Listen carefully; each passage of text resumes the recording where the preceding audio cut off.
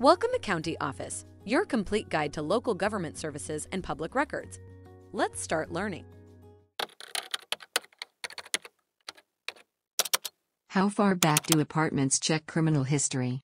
When it comes to renting apartments, landlords have the right to screen potential tenants for criminal history. But how far back do they go? The answer varies by state and landlord. Some states prohibit landlords from considering criminal records beyond a certain period, while others have no limitations. Landlords may also choose to conduct their own background checks or hire third-party companies to do so. Regardless, it's important to be honest about your criminal history when applying for an apartment. Lying on an application can result in immediate rejection or even eviction. Thanks for watching our video. Be sure to like, subscribe, and leave a comment below. We'll see you in our next video.